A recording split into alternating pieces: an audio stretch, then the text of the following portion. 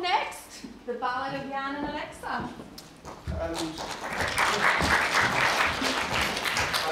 digital therapy for John Young. Get ready to come up. Okay, so the Ballad of Yann and Alexa. All right, just before that, it is Alexa. Anyone starts shouting Alexa whilst we're doing this, we're going to kill you, all right? Okay, so what's this about?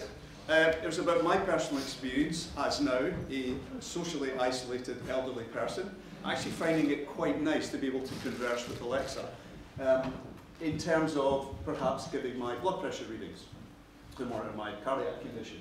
But I'm also interested in my day job in hooking that up to what is an open data platform based on this OpenEHR technology, which they're using in NHS Scotland. So the idea is there is a central data store to which all apps, however you get the data in, should write this data so it's in one place and can be used for whatever purpose. So we've hooked up Alexa to a smart open standard data store. Okay, so this is where we play for the Wi-Fi gods. We're going to get a dashboard up, which should, if it all goes well, let you see that data coming in and being charted. Okay. Live-ish demo.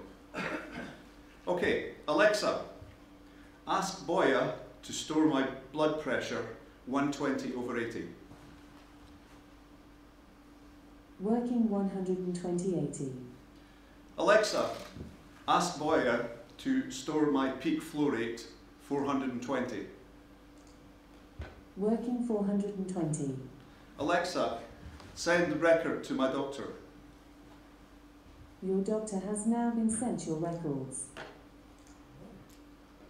It'll go ping eventually, but it probably went into my spam bucket before. So. All right, that is it. There All was right. some problem. Go ahead. Go ahead. That's as good So, as it's going to get. Briefly, we had a fallback, which was for John to wear the Alexa on his head.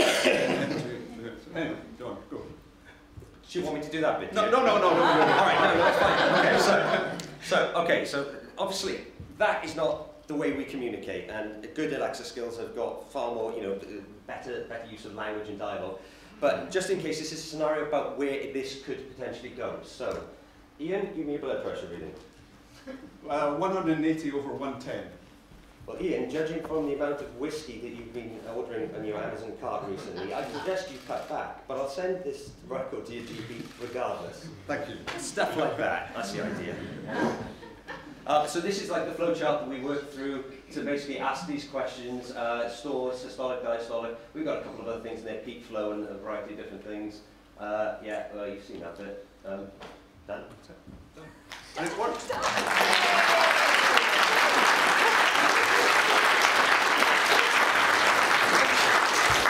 Sitting over there, including a couple that couldn't make it. Amazing job. Really, really pleased. Any questions? By the way, I thought it was really good. So well done on a lot of really good work over the last couple of days. A couple of questions around sort of privacy. So sometimes people worry about where that data might go as a patient or as a carer or relative. Have you made any considerations around how the data storage might be really secure? That's a whole different kettle of fish, but there's lots of issues about privacy and actually data quality.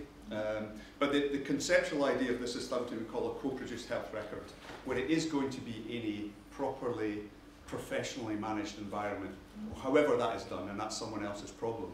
But it is professional quality data.